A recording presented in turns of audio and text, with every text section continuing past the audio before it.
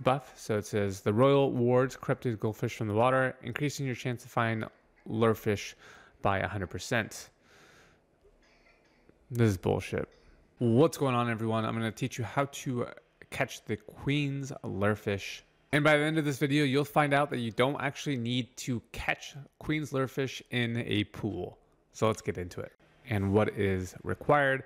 You could probably just buy it off the auction house, which would be cheaper because you do need the dotty regal fish.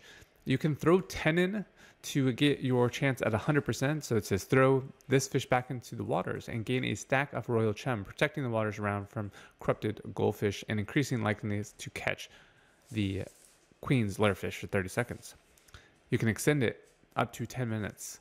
So there's a few options. It's probably cheaper just to buy it because if you have 3, you only have like a minute and a half to catch a lurefish. So, or sorry, a queen's lurefish. Yeah, that was right. So is it worth it? I don't know. Let's give it a go. So we'll give it a go. 3, see if we can break even. We will have to find, go to Spider Town and find a pool. So let's go do that now.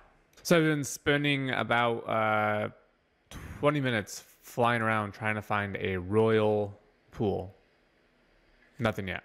All right, I am still flying around. So moral of the story is the queen's lurefish is greatly undervalued. And 2, it is why anyone would want to spend time looking for royal ripple is beyond me.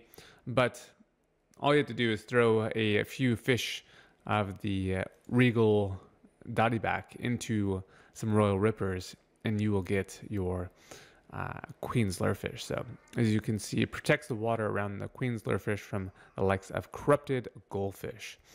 And so you can get them from the royal ripple.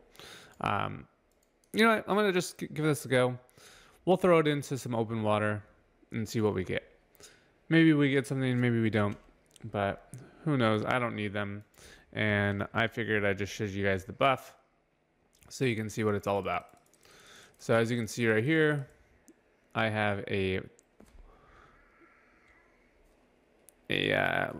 minute or so, minute and a half buff. So it says the royal wards corrupted goldfish from the water, increasing your chance to find lurefish by 100%. This is bullshit. So there you go. I just got in open water. It looks like I don't need royal.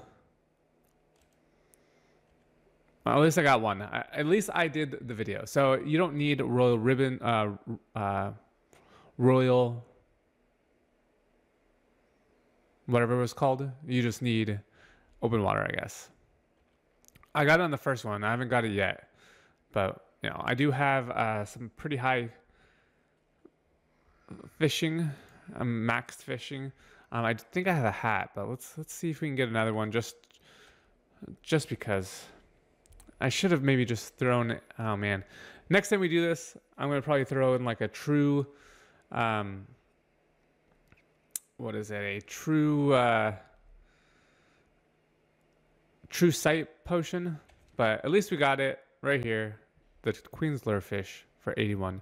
So we broke even. Actually, we lost gold because it's 8 going for 81 and we spent 89. And we lost about an hour of our time. But there you go. That's how you get the queen's lurefish. That's it, guys. You can do, I guess you can catch it in open water. You just need a high enough profession. That's why I would focus on getting that perspection. What is it? Perspective up. So perception up. By using potions or food. I have the ghoul food, which helps with that. So all of this can help you increase your likeliness of catching queen's lure. That's it, guys. Remember to like and subscribe, and I'll see you on the next one.